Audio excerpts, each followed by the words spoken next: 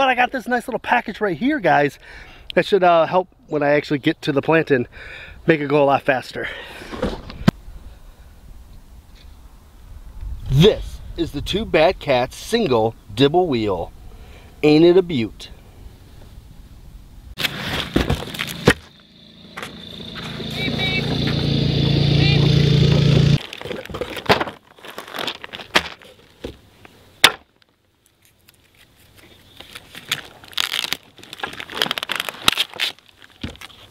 The assembly is pretty straightforward. We're going to take out our bolt at the top, which is this loophole right here for our handle.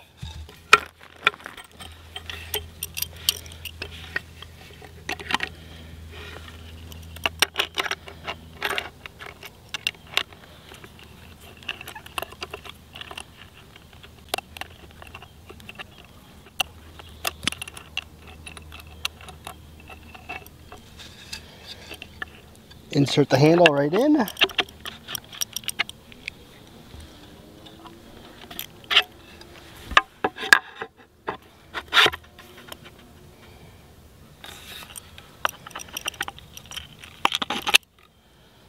And then we put our nut and bolt back on.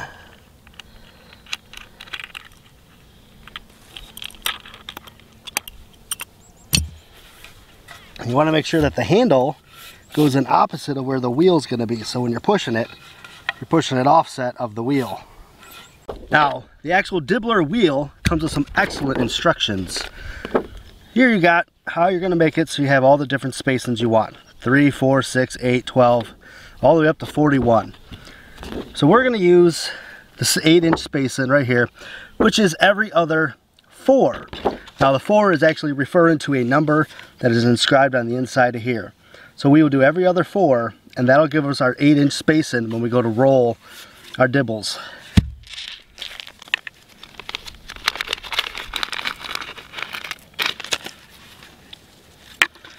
And these just go in with a screw. So we're going to find a 4.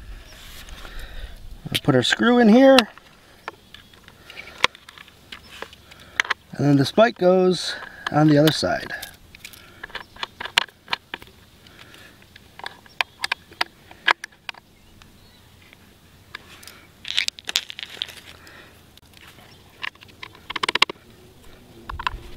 And then 4.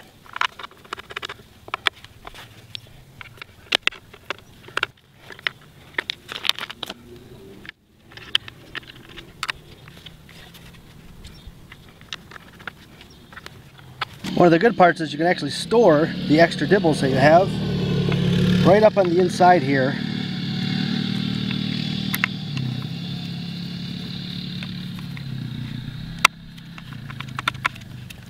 Like so.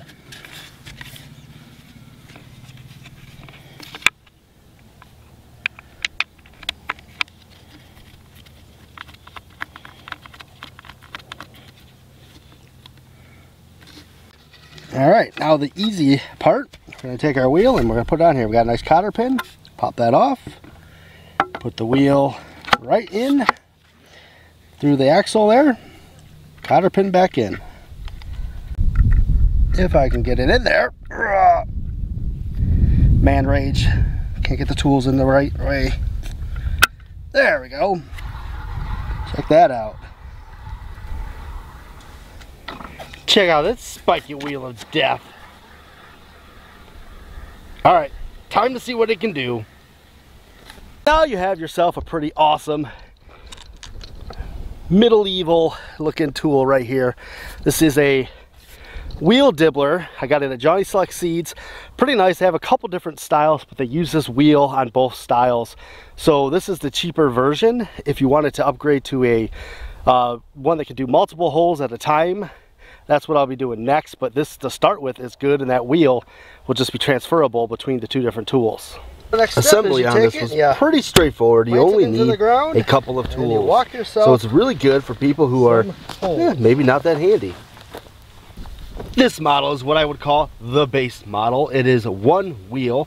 There's a upgrade which can hold 2 wheels, and then there's a thing called the infinite dibbler, which you can configure to have as many as 4 different wheels on it.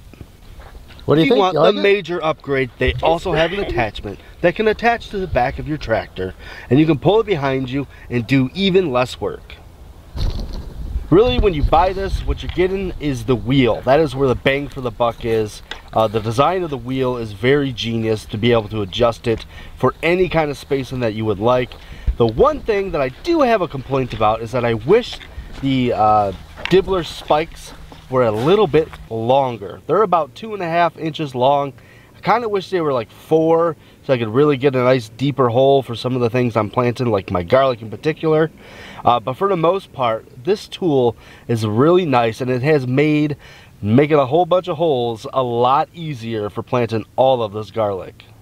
So if you're looking for a tool that might save your back a little bit, half of it, I still kind of got to crouch down to plant the garlic, but the holes, putting them in will be a lot easier using that little wheelie dibbler. Will save a little bit on the back. Not going to save it all, but a little bit is better than none. And I have a bad back, so any bit I could save is definitely a plus. All right, that's all I got for you guys. Remember to be bold, grow bold, and as always, I'll see you guys in the next video.